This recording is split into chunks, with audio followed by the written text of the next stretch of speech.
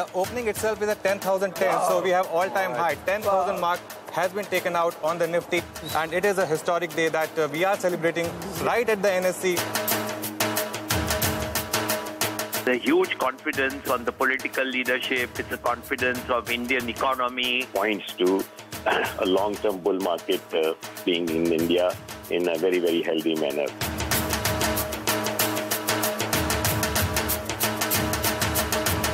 That's the number you're working with. Okay. 46 lakh crore rupees. That's the total wealth in terms of market capitalization. Big day.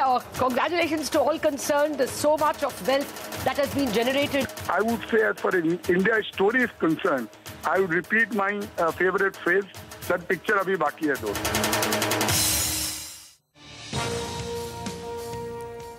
Well, 10,000 is here and the Bulls defended it not once, not twice, but 3 times in the last 3 days. Hello and welcome to this special show, Taking Stock at 10,000. I'm Lata Venkatesh. With me, Anuj. Anuj, you were there at NSE to celebrate this grand day. Yeah. But, I shouldn't be beginning with a but. This 500 points that the index put on in the month of July had lots of support. It had Reliance, it had the metal stocks, it had bank stocks. My only worry is in the last week when the actual pole vault happened, it happened only with private sector banks. HDFC Twins, Yes Bank, and maybe a little bit from IndusInd and Kotak. So would you say that life after 10,000 is going to be tough? You know, I'll actually maybe be on a different camp.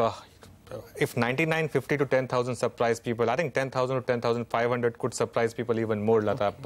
The market is going through what you call the paciest phase of a bull market. When that phase happens, in that case, you don't stand against it, you don't argue against it, and just like what happened on Friday, right? The market had a gap down for whatever reason, global cues, 99.50, and the market gave you a 70-point intraday rally.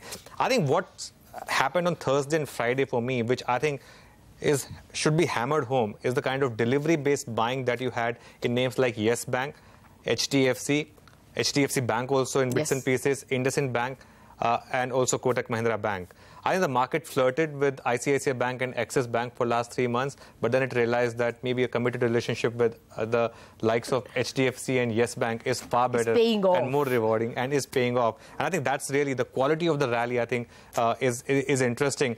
Now, you could argue about earnings, but that argument has not worked for last 6 months or 9 months.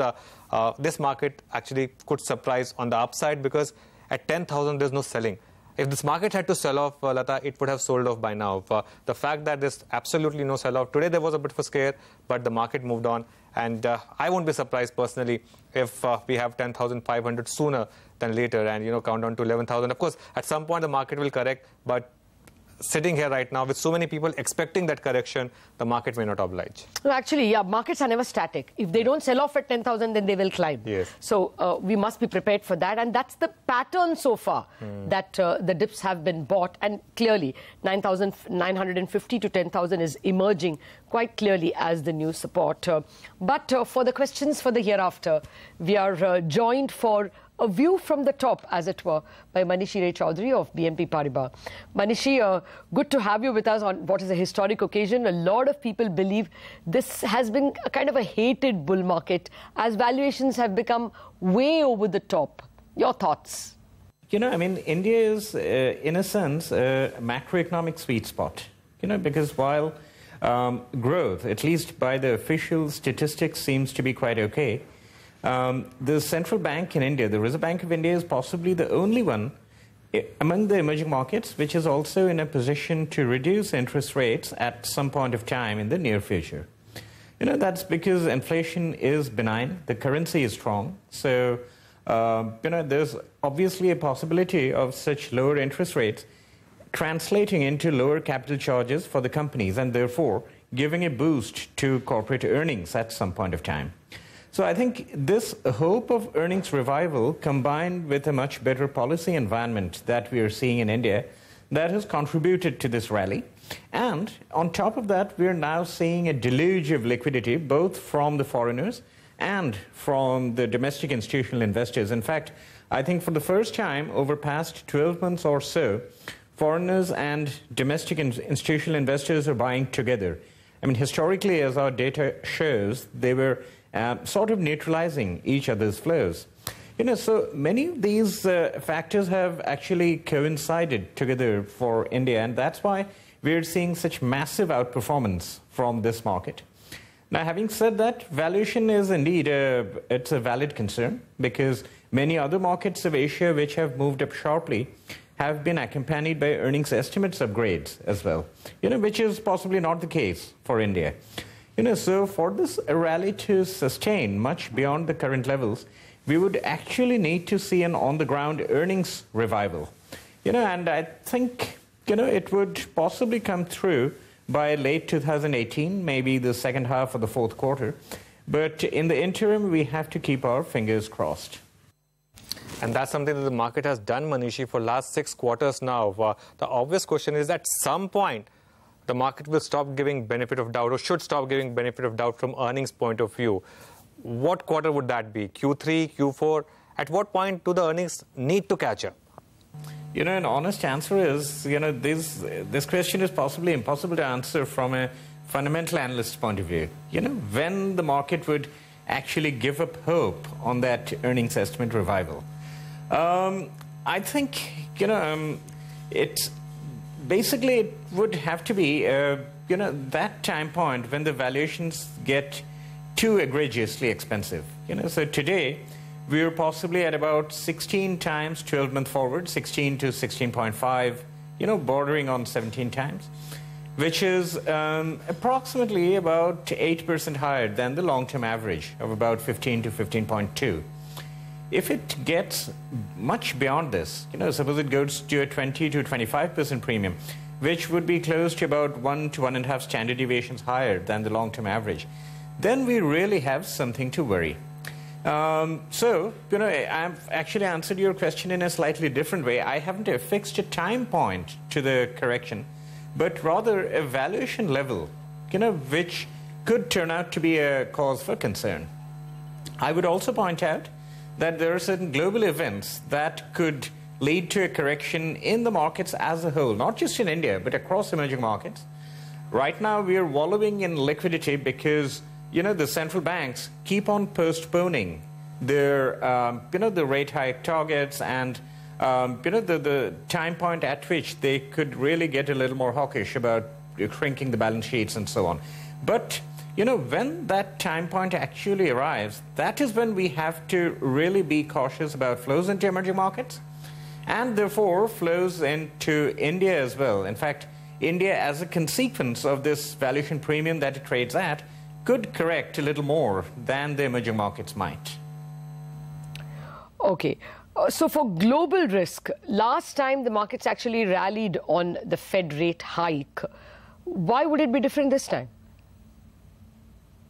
You see, the difference between last time around and this time is possibly that on many of the previous occasions, not all of them, but many of the previous occasions, it was significantly accelerating growth that was accompanied by a rate hike. So the central banks get cautious about inflation when growth accelerates, and therefore, that actually translates into the kind of action that they take on the monetary policy front. This time around, yes, growth has turned slightly better than what it used to be, but there seems very little possibility of, for example, global GDP growth going back to the 3% level. It'll continue to hover in that 2 to 2.5% level for the time being.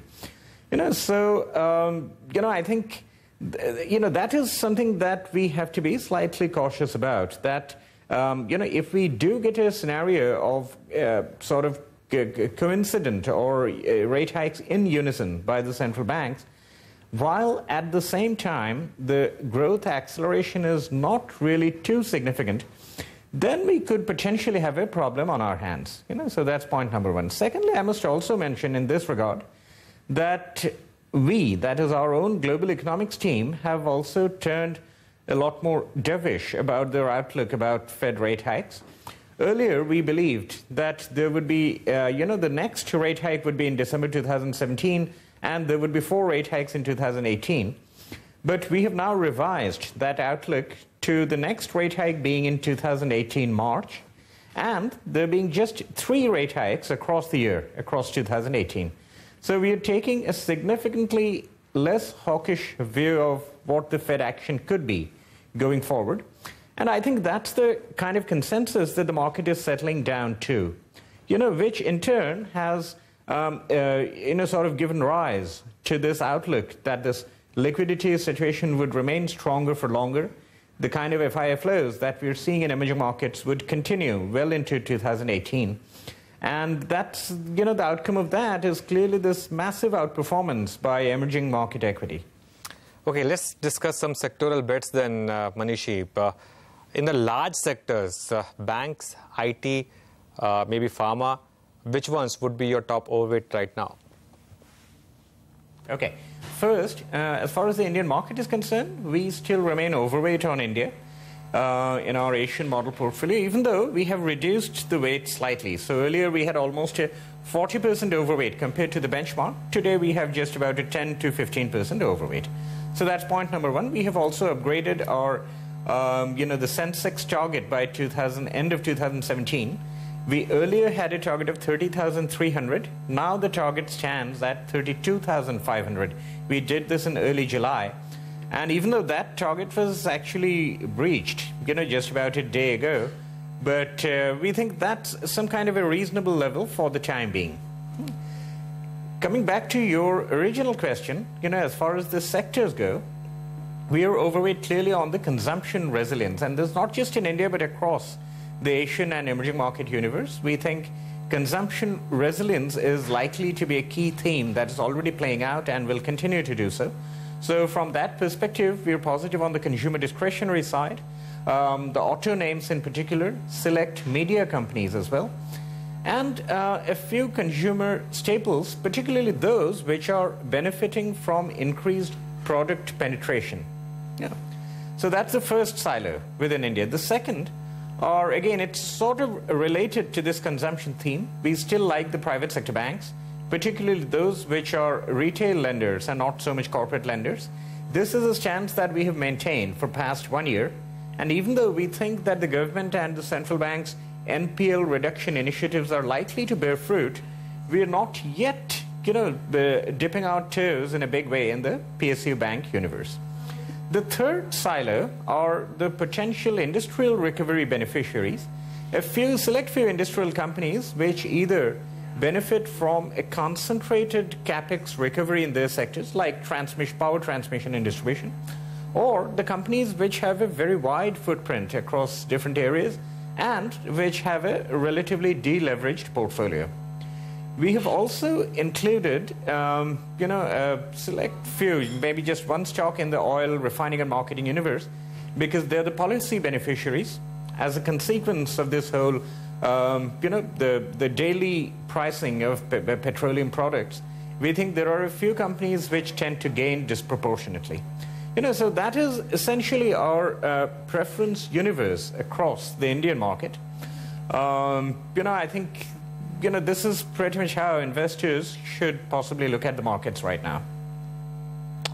All right, Manishi, it was a pleasure speaking with you. Thank you very much for joining us and giving us your sectoral advice. We can get you more such advice. We heard some of the biggest market voices speak to CNBC TV 18 when the index touched 10,000. Here's what they have to say both about the levels in the market and where you can look for value. Everyone feels that their own respective markets, even for global investors, are expensive, and they're waiting on the sidelines for a correction to happen. So our view is that maybe a correction might happen because we are definitely slightly above fair value.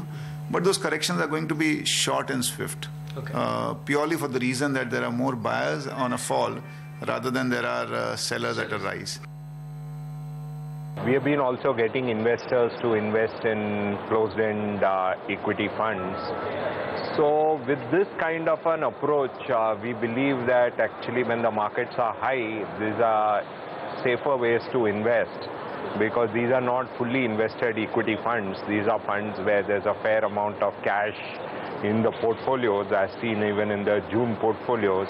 And we believe that kind of an approach is better to invest from going forward from here than to invest in fully invested funds. but the company has managed to persuade investors to invest in more conservative products. I think that's an achievement, because I don't think that if I go back to the 2007 boom, bulk of the money at that point of time was coming in infrastructure funds, which were easily high beta funds at that point of time.